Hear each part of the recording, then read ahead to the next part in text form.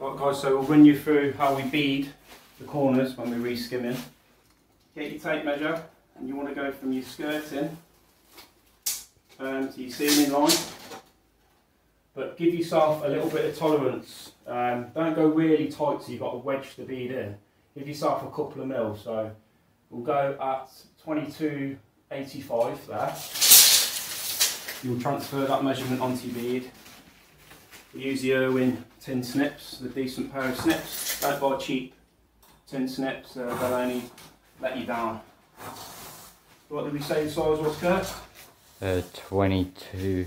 22.85. Yep, 22.85. Zoom in, mate, and we'll show them how we do this. Right, so we've got 22.85. Use your thumbnail just to mark out where you cut in, and then just do one straight cut there. Okay, retract your tape, spin it round. We'll chop the other side, and then the bead will just come away.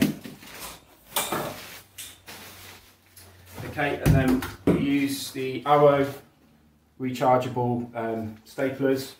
So I've got a couple of mil at the top, I've got a couple of mil at the bottom. Not much. Once it's all skimmed and painted, you won't see that tiny gap, but it just allows for tiny movements. If you've got a stud wall like this, if there are tiny movements, if your bead's really tight to the ceiling and the skirting, there's risk that it could pop. You end up with a horrible crack running down the corner of the bead. We always tape them with scrim, but again use that tolerance, a couple of mil each end, and then you literally just wallop them in.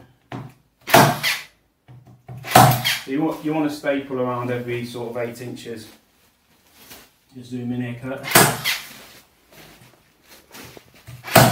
That'll go straight in.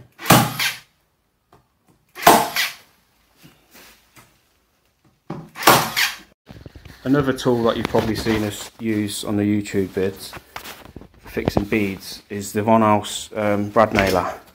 This one here. We bring this one out if we struggle to get a fixing with the Arrow, which 9 times out of 10 this will do the job, unless you've got things like rendered corners, in which case we'll bring out the brad nailer. This fires little 30mm brads. So I've shown this on a previous vid. But just to show you this, sometimes with the Arrow, they have gone in, but on the odd one, if I find where it is, see there,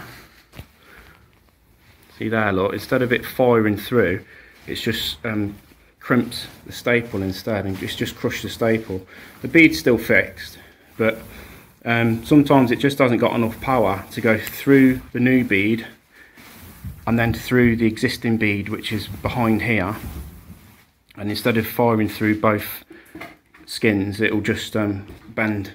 So sometimes we'll bring out the Von House brad nailer, and I'll just demonstrate the power of this one. Hopefully it's charged up enough. Okay, and you can see there it's fired straight through with no dramas at all. Put a few in to show you, just to demonstrate. Okay, so it's fired straight through the new bead, through the existing bead, with no worries at all. They're also good, as I say, if you've got rendered corners or corners that are quite solid, you've got a standing cement mix, you can fire these 30mm brads straight through and you'll get a decent anchor. Another new product that's recently emerged is the bead fix tape, which if you jump onto Trowel Talk, Plasterers Help Group, our Facebook group, you'll see some ads on there for a product called Bead Fix. We're going to actually review Bead Fix over the next couple of weeks when I get an opportunity, and we're going to test it out. It's got positive feedback.